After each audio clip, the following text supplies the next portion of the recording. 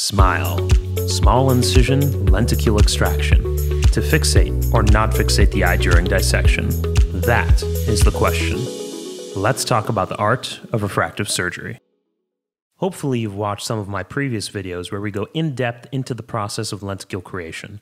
If not, they are available for reference, and I'm sure we'll cover more points regarding lenticule creation in the future.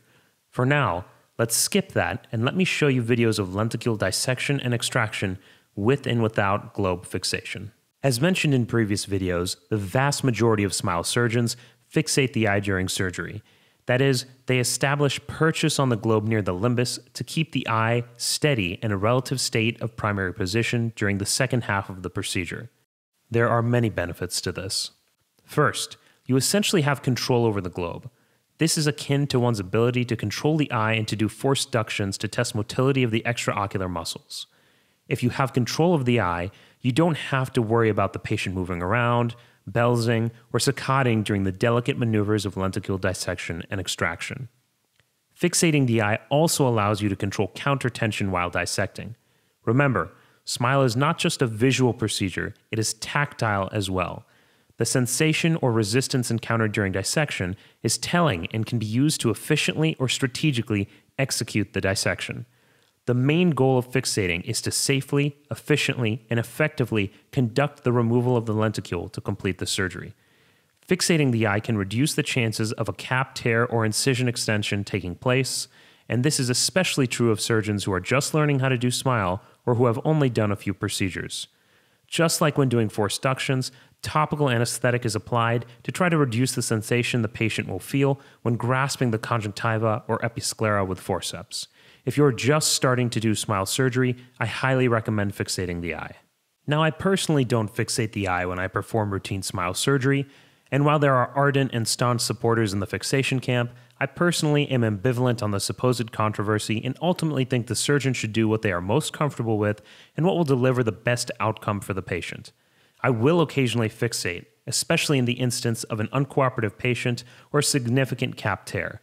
But those instances are rare, and fixating is certainly not my default. Here's why.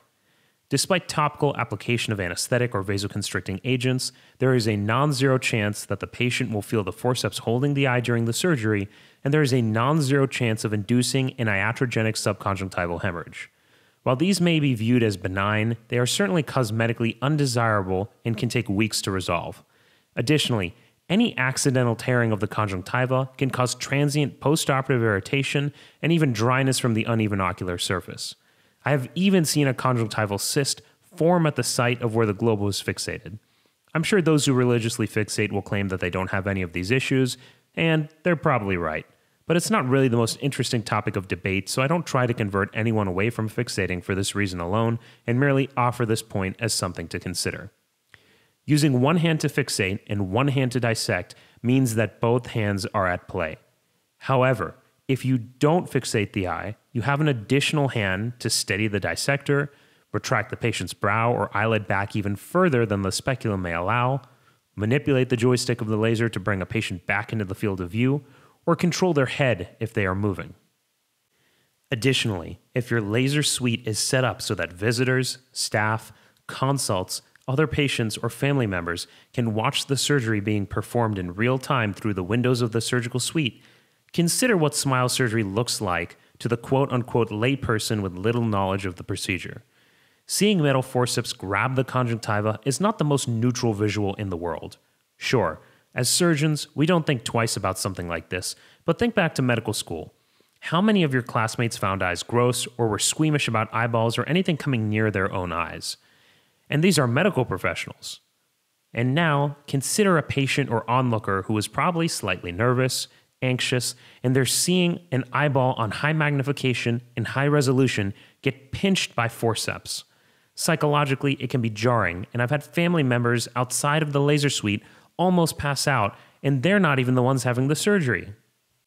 In this modern era, refractive surgeries are often recorded on cell phones and then shared with loved ones or played on social media, and a patient's cosmetic outcome is often just as apparent as their subjective satisfaction with the surgery. If someone is super happy after laser vision correction, you can take their word for it that they can see amazingly well, but you don't need them to tell you about that splotch of blood on the white of their eye when you look at them. So something as trivial as fixating or not fixating the eye can actually have subtle downstream ramifications for perception, referrals, and refractive surgery at large. We are, of course, straying from the concrete and tangible and now delving into the art of refractive surgery. And finally, let's very quickly talk about the drawbacks of not fixating the eye. Again, if you're just starting to learn SMILE or have done relatively few cases, you may find that prior to developing efficient and effective non-fixation dissecting technique without the counter-tension present with fixation, you are putting the globe through travel, and patients may mention some globe soreness on postoperative day 1. Additionally, similar to how the vagal nerve can be stimulated during strabismus surgery and lead to bradycardia, I suspect that a similar response rarely can be caused by lack of fixation with inefficient technique. That being said, we've all had patients who felt faint or woozy after LASIK or PRK, so it's possible that this is just a case-by-case instance and often related to a patient's anxiety and nervousness prior to and during surgery. Apart from these rare observations, I find that there is little downside to not fixating the eye during SMILE surgery. At the end of the day, please do what you are most comfortable with. Go with whatever surgical technique allows you to perform the safest, most efficient, and most effective surgery, because the only goal is to deliver a perfect visual outcome.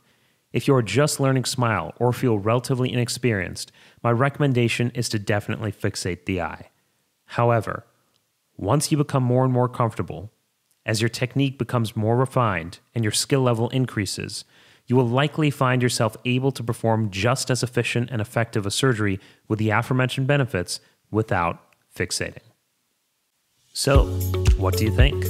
Do you agree with what I said? Do you prefer to fixate the eye when you perform SMILE surgery? Comment down below and let me know. Thanks for watching, and I'll see you next time.